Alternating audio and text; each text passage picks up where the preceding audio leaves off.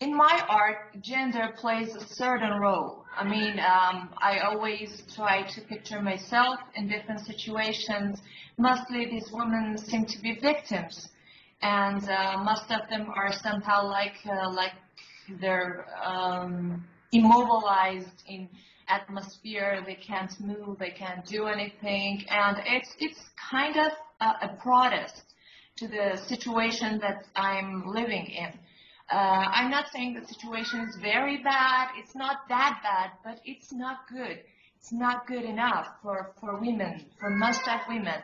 And I think sometimes I try to talk not only about myself, but also about my friends, the other women in my situation who, experience the same things like me as I did experience them. And so gender and activism are really important to me, I can say that, because we are living in a very patriarchal society in Iran, as you may know. Most of women are victims of their male seemingly patriots, where they're not really their patriots, they are just dominating them. It's a very man-dominating society.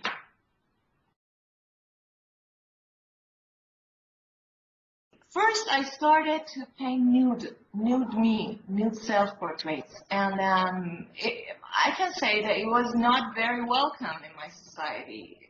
You know the situation, and you know that it's an Islamic country, so it wasn't welcome at all. And but after a while, I've had many messages telling me that people had the same experiences and they feel the same and they could relate to those paintings.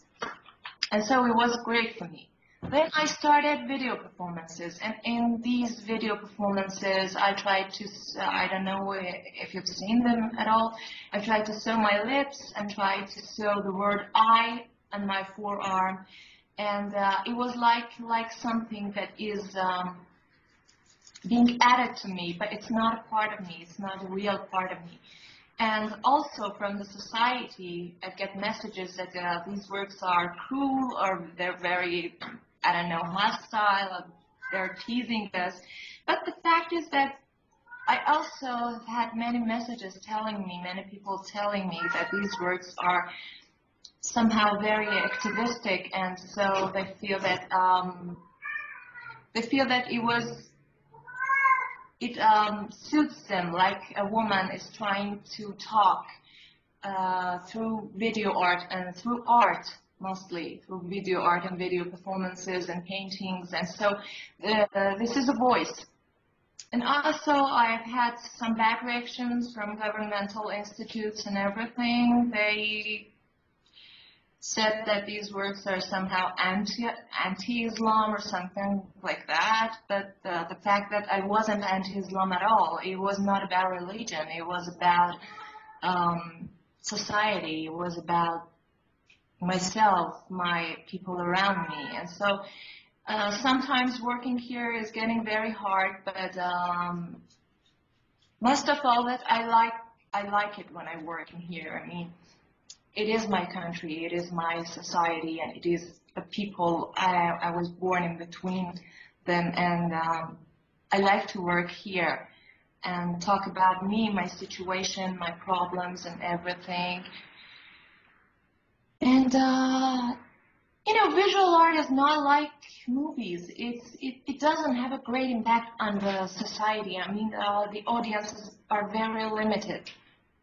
Sometimes it's a good thing because you don't get very, very bad reactions from people because they never get to see them. So, but sometimes it's a bad thing because you want people to hear your voice, and you need them to react to what you said, even if it's bad.